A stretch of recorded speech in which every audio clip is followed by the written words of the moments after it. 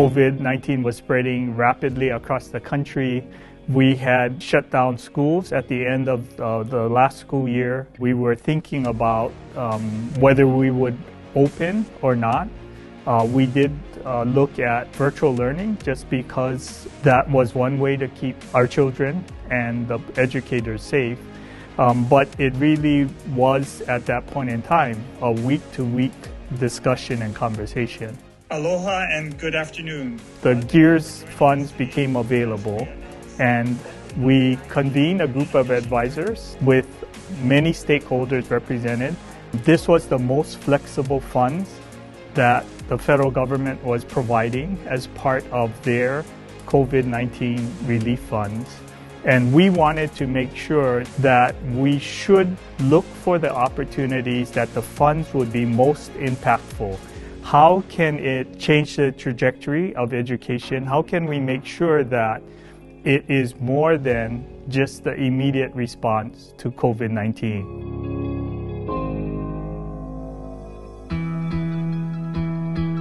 Thank you everyone for joining me here at the historic Washington Place. I think it's quite appropriate that we have this conversation on the GEERS, the Governor's Emergency Education Relief Fund grants, and all the great things that are happening with this program. It is a very innovative approach to grants and what schools can do in their classrooms and at their schools. So I'm really excited to talk and share with all of you about what's going on with the GEERS program and what can we expect. Daryl, if you can share with me, what was the approach that you took or the advisory team took with this whole program? Governor Ige's vision for education and for the future of Hawaii's economy has been focused on innovation.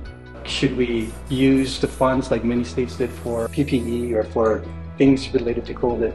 Or you could be innovative. Our charge was how can we maximize the use of these resources and support innovation at a time when most people were not thinking about innovation. Because we were taking a different approach to grant applications, we actually ended up with 208 applicants that applied for the GEER funding. We came up with 74 out of the 208 that was forwarded on. We had international consultants as well as local educational experts review these 74 presentations, and out of the 74, 31 were selected. So Steve, what was it like for an applicant to go through this process? What did they have to do and who did they have to present to?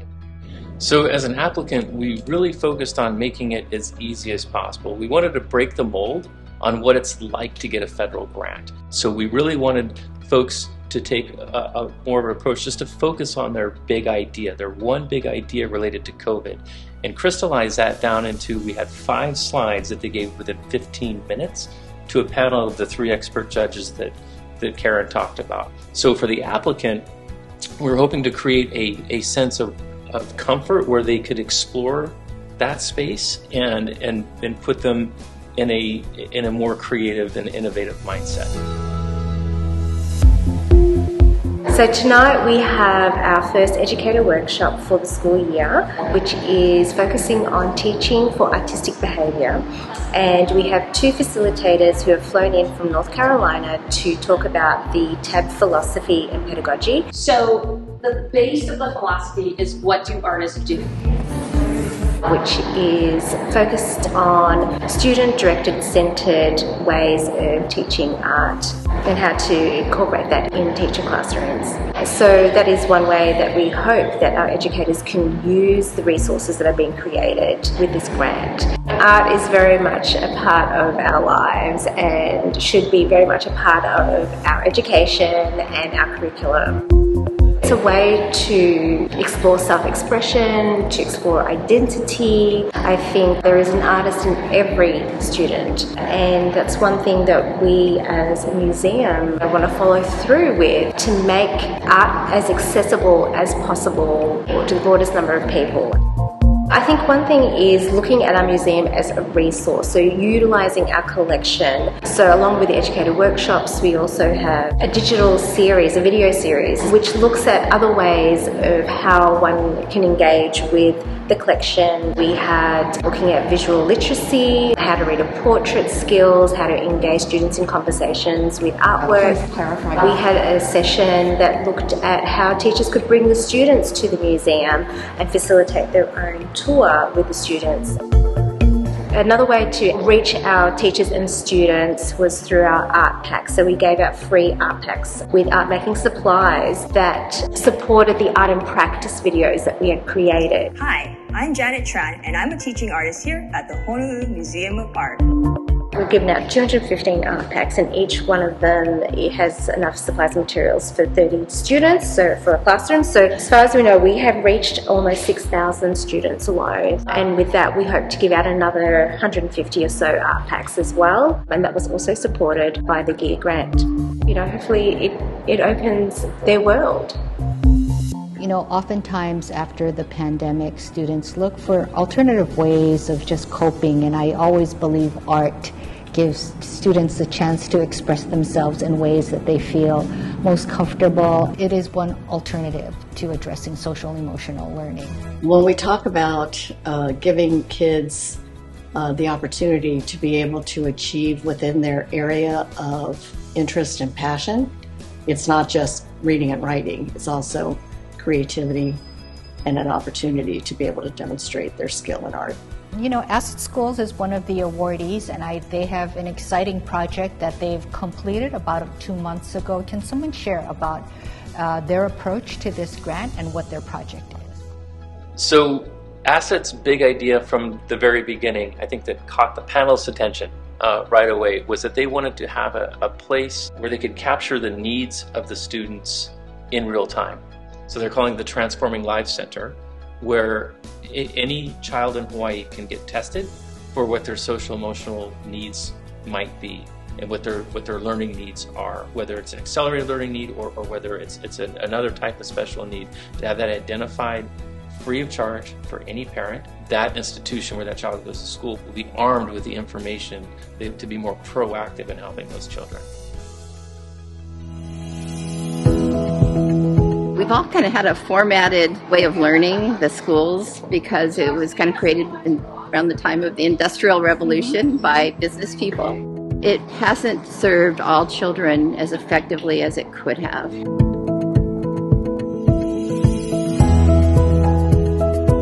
We have so many children in our state who learn differently. So for years and years, we have wanted to have a place where we could help with assessments to make sure that our keiki are getting the type of education that's going to work best for their success for the long term. No other school in Hawaii can provide the individualized and specialized education that takes place at our two beautiful campuses. The Transforming Lives Center was a natural next step for us, one we've been aspiring to for quite a long time.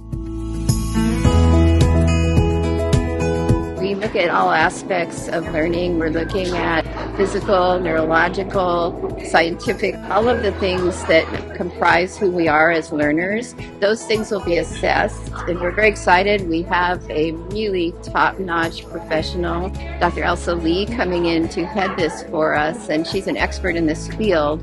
And so we feel like we're ready to go to help children for the long term. Students with specific learning disabilities drop out of school nearly 3 times the rate of all students. So as a teacher, it was important for me to understand a child's academic challenge, which can be best identified through assessment. Children who come in here, they just felt like they were failures. They felt like they couldn't learn the way other children learned, and it made them feel bad about themselves. It made them, anxious, and it affected their whole family. You see in just a relatively short time, when we teach them the way they need to learn, it transforms them. It transforms them, and it gives me chills to think of all the young people in our state who could benefit, and more will be benefiting now that we can test them and make sure they get the services they need and the education they need. The thing that I really appreciate appreciated about what these projects have done is because of their spirit of collaboration and partnership building, they've really expanded the learning environment way past the four walls of the classroom. And so when I think about a project like Camp Mokuleia, they invited teachers to the camp to be exposed to going from a farm and having food picked at the farm to going into their kitchen at Camp Mokuleia with a chef who actually talked about sustainability. It's called Camp Mokuleia's Mixed Plate Project, and basically it's a farm-to-table concept where we're connecting kids and teachers and community members through food, so growing the food, making the food, and getting kids excited about eating it together. Thank you so much. All right, now. So today we were able to have a workshop with teachers and community members where we came together and we got to know one another. We talked about our dreams and what we would like for our classrooms as far as curriculum goes, and planning their own mala, their own gardens. We went outside to our garden and we got to meet Clem Pashan, who is our local mahi'ai, and he gives us this great deep sense of connection to the land. This is medicine. You know that popola berries are medicine. And why it's important to garden, and why it's important to be a mahi'ai, meaning caretaker of the earth. The kalo doesn't get as big as the rest. It stays small. And he really gave us this picture of it being so much more than just planting something in the ground and it comes up and then we eat it. You know, it's this deeper spiritual connection that binds us all together. It's a traditional art that we would like to preserve. No, it's all good. And then we came back to the dining room here where we're having a cooking demonstration. We're gonna make a parashu. Parashu is like a pastry that, you know, if you eat cream puffs, same. Today we have Chef Emily Iguchi from FET, and it's a downtown restaurant that uses local produce. They have this sense of connecting with our community and really giving back. I'm so excited to use kalo because this is such a good food and something that we have here. Food is that vehicle that can really bind us all together, and that's what we want to bring here at Camp Mokuleia, experiences like this one that will impact our children today and tomorrow. So the GEER program was a special innovation grant that we received through the governor's office, an amazing opportunity that gave us the funding to bring all these people together to have this great experience. This way to create a forward-moving momentum of networking and change. And we really are so thankful for that support that it's given us and that it will continue to grow throughout the future. One of the other projects that I thought was quite innovative was Iolani School, and they literally took apart COVID on the molecular level. You know, it's amazing. I did go to one of their teacher development classes, and while it seems so very complex, part of the art in teaching is to take something so very complex and bring it down to a level that's exciting, interesting, and something that students can comprehend. But that whole idea that instead of we're victims of COVID, we can understand what this is, and then we can help our society find the solution. Ina Informatics Network was developed to bring genome science into high school classrooms. And so we do that by providing equipment, curriculum, and expertise for teachers and students. When we talk about genome science, we're talking about sequencing the genomes of different organisms, and for Ina Informatics, it's organisms particular or endemic to Hawaii that help us solve problems in the community. One of the problems that we've worked on this year has been our COVID variant trackers project. So we're able to sequence the entire genome of the virus and then match those sequences to known variants. The technology is amazing these days. So we're using in particular the Oxford Nanopore MinION technology, and that allows us literally to sequence those genomes overnight in the palm of your hand. The genetics allows us to see unseen or undetected kind of modifications, and so we're looking at GMO versus non-GMO papaya in our community and its prevalence from people's backyards or from school gardens and that type of thing. We're using it to kind of help engage students in understanding kind of the consequences of this technology and the science behind the technology in their community. How many schools benefit from this program? I think we were able to add 14 more schools as well as expand to Kauai and Hawaii Island. Oh, that's great. So we're able to reach statewide. We know the traditional breeding cycle. That real world authentic experience is what we're trying to share with the students. As a scientist, that ability to actually do the work and get the sequence and be the first one to know the answer is super exciting. Ka'u High School. They had a very comprehensive program on creating career pathways, college courses for their students. Just a very exciting program in terms of how they would grow their own food, learn about that process from all aspects of it, planting to the science, to the marketing, to feeding the community, which I understand they're providing hundreds of pounds of food to the community center to distribute to community members in need. So they're really, through their education, they're building a self-sufficient community. Is multifaceted because they've actually taken the teaching and learning into workforce development, and they're actually supporting the economic development of that community. You know, I understand for Ka'u in this year, they've graduated 18 students from Hawaii Community College's Certificate of Completion program, and that was just so exciting to be able to see students as young as 9th grade receive those certificates on the stage at Hawaii Community College's graduation. So that not only gives them a sense of completion, which they did, but it gives them a sense of hope and motivation, we hope, to further their education. College dream never stops. You will just get bigger, brighter, and better.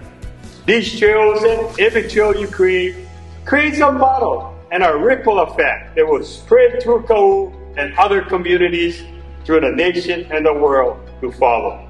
You all can say, Ka'u is more than growing coffee, macadamia nuts, cattle. Ka'u grows people. We learn to move forward and know when there's no positive path where we need to go, we will create trails for others to follow. Congratulations and best wishes. Thank you very much. When we look at where we came from, we were in the midst of a COVID crisis, a global crisis, working in an atmosphere of fear, of uncertainty. For many, there is a sense of helplessness. Can we look at this opportunity, and instead of being about fear, we're going to be about inspiration. Instead of being about helplessness, it's going to be about self-efficacy and collective efficacy. And hope. And hope. You know, education is the most important function that state government provides. This opportunity to empower educators at the front lines to come up with the best ideas for how to recover learning loss, to look at how to maximize the situation that we were in, and really deliver a program that allows students to pursue their dreams, I do think will have a lasting impact on public education in Hawaii.